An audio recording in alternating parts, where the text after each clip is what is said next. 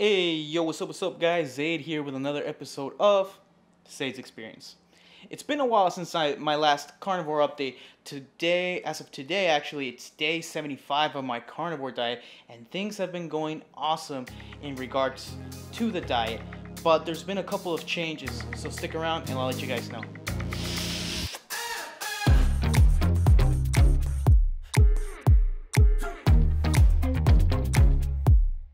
Quick side note, guys, before we start, please go ahead and push that subscribe button if you guys haven't already done so. It really helps me out, it really helps out the channel, and make sure to press that little bell, that way you guys get notified every time I come up with a video such as this.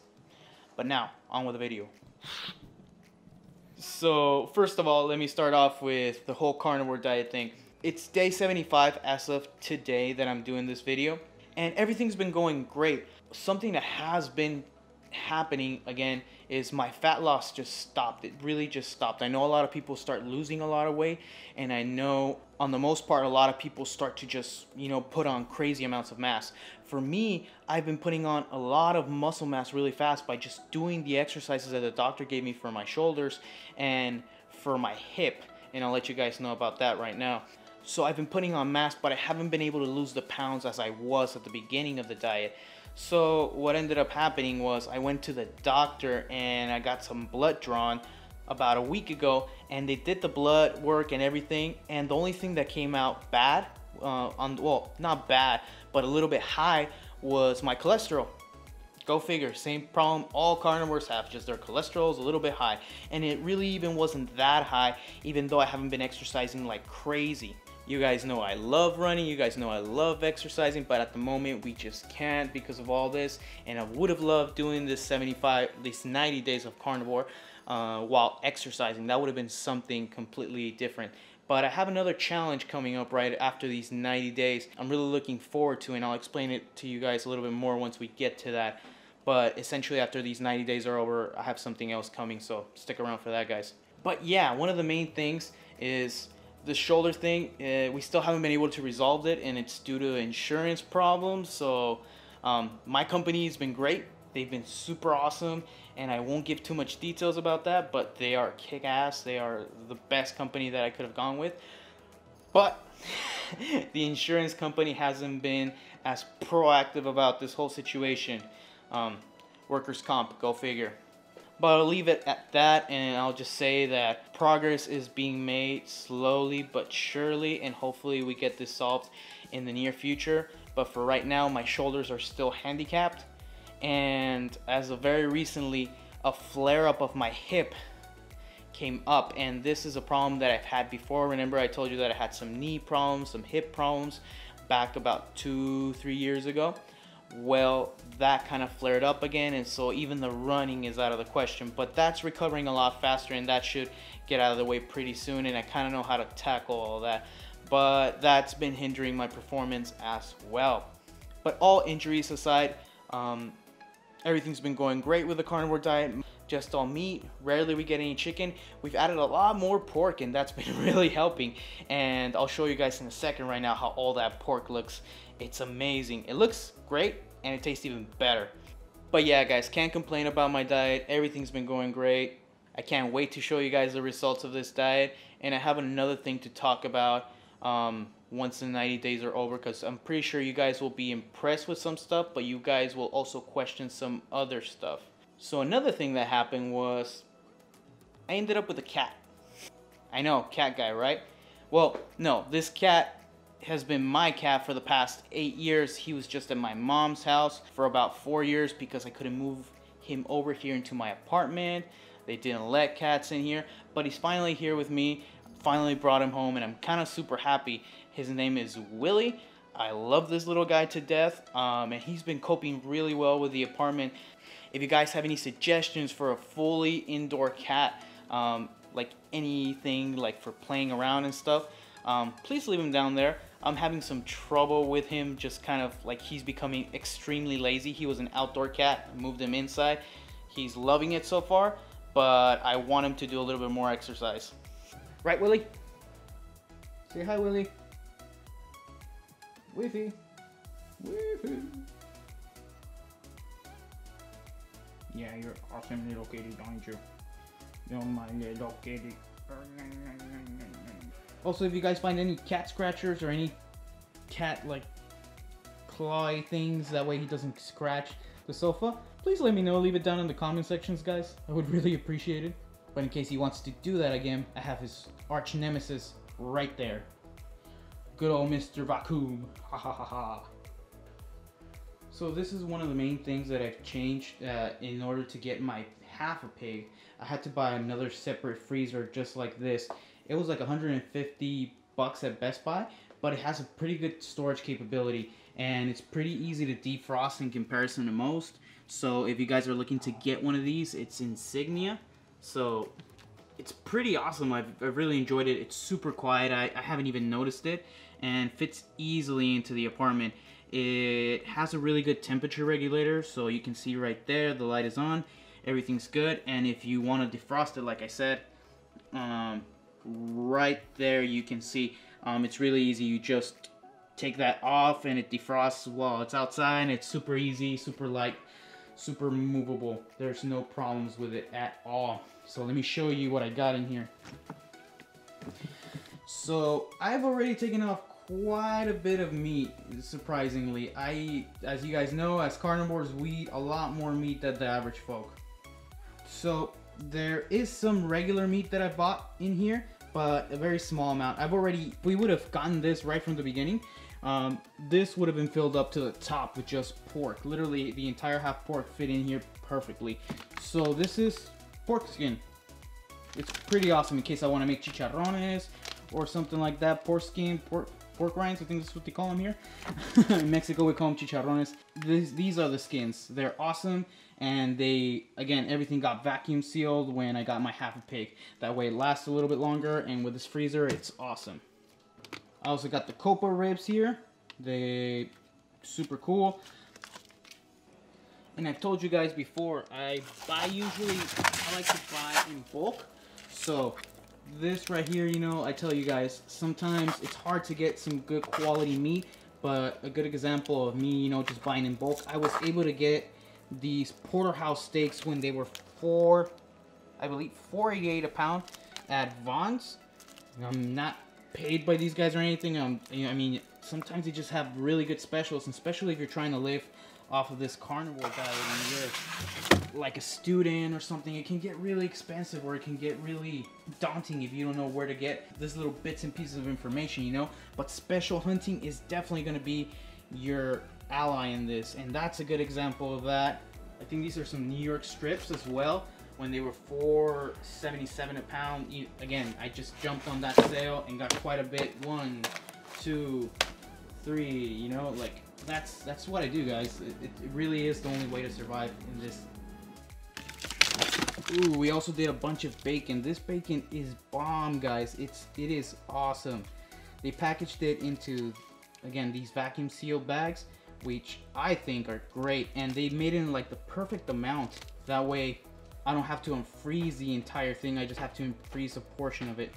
So a good portion of this went to sausages, and they were all made there. No nitrates, none of that crap that they put on the usual ones.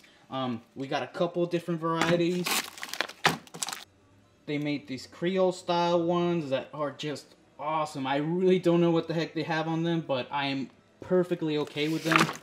Some hot Italian ones, you know. Pig's feet. We also got a bunch of pig's feet. Well, 4. And so what ended up happening is the bones from my particular pig ended up going bad because they took a while to cut it up, because we just couldn't coordinate a date for me to pick it up. So what these guys ended up doing is they said, you know what, we're gonna give you a couple of what were you gonna do with the bones? And I told them I'm just gonna make some bone broth. And so they were nice enough to give me 3 tubs of bone broth instead, which is pretty awesome. I've tried it before, so I got all 3 tubs of the bone broth ready to go. I've already eaten several of the chops that you guys saw in the video. I ate those ribeyes and I ate those porterhouse steaks, all of them. And mostly I cooked one for my dad, I cooked one for my family, you know, I let them try out the pig, and they were fascinated. They've never tried something like that as well. Oh, and this is something I've never seen before that that came out of, these are ham hocks, I think I'm saying it right, but they smoked them out for me. So these taste pretty awesome from what I hear. I haven't tried them out at all, so if you guys have any recommendations on how to make these, please let me know in the comment section down below. I'm really interested in seeing how I can use these. Have no clue. Apparently a lot of people from the south tend to use them like maybe in you know, in eggs or something like that, some kind of stir fry kind of thing. They'll just add little bits and pieces of this, and since it's smoked, it's already flavored, so I'm really interested in trying this out and seeing how it tastes. A bunch of bacon. Oh, my cat food. I give him little bits of this stuff, and I give him meat. I have some meat here prepared for him because his hair was falling off at the beginning, and I started to give him just red meat. Go figure. Feeding your cat meat as well also helps him out. It's just red meat that I cut up for him yesterday. I'm gonna give it to him today. So far, he hasn't even batted an eye. He hasn't asked for anything, but he will eventually. I know him. I know my kitty. The pork secreto. Secreto. Not sure how it's pronounced. And this is what's left of the pork butt. I'll show you guys right now a really quick clip of what happened with the other half of the pork butt. So basically what ended up happening to the other half of the pork butt was we went to TJ. It was my dad's birthday, and what I ended up doing was me and my brother, we ended up having like this barbecue in honor of his birthday, and he, I believe, turned 54 if I'm not mistaken. We went and we did pulled pork. My brother rocks at using the barbecue grill. I can use a barbecue to save my life, but you give me a pan, you give me a skillet, a cast iron pan, and an oven, and I can rock that no problem. But my brother is a pro when it comes to the whole barbecue game. So he smoked the pork butt for about 12 hours, I believe, 12, 14 hours or so. Along with that, we also did some short ribs, and both of them were just awesome. They were phenomenal. Once we took them apart, they were badass. There's no other way of explaining it. They were just awesome.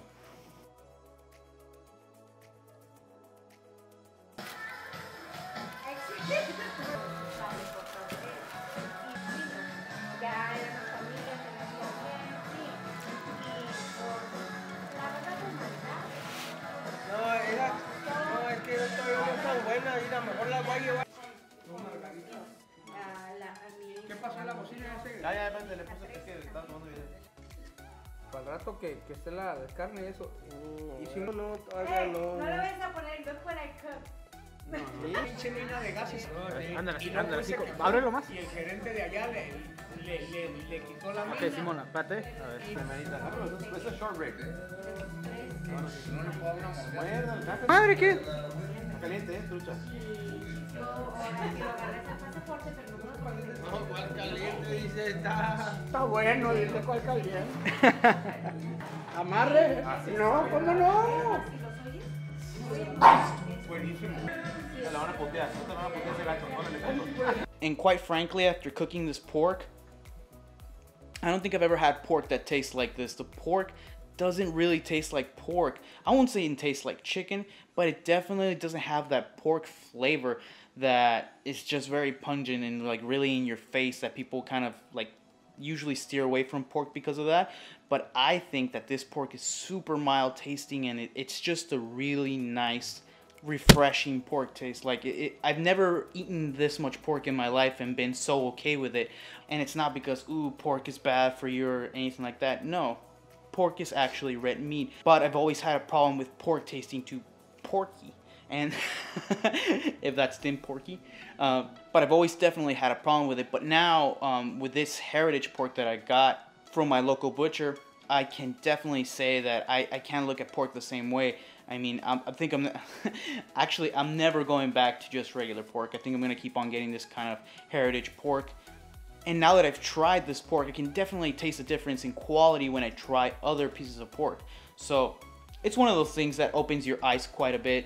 And if you guys haven't checked out that video, I'll go ahead and leave a link to both of the parts. I had to separate the videos into 2 parts, mainly because it was 30 minutes, but I am coming out with the full version. That way, if you guys just want to binge on the entire 30 minutes on how the entire thing was chopped down, how my half a pig was chopped down, you can definitely check that out as well. But I'll leave cards up here for you guys.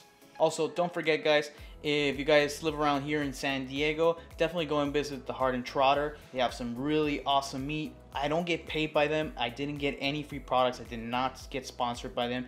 Nothing at all. They just have a really amazing product, and I think it's well worth spreading the word.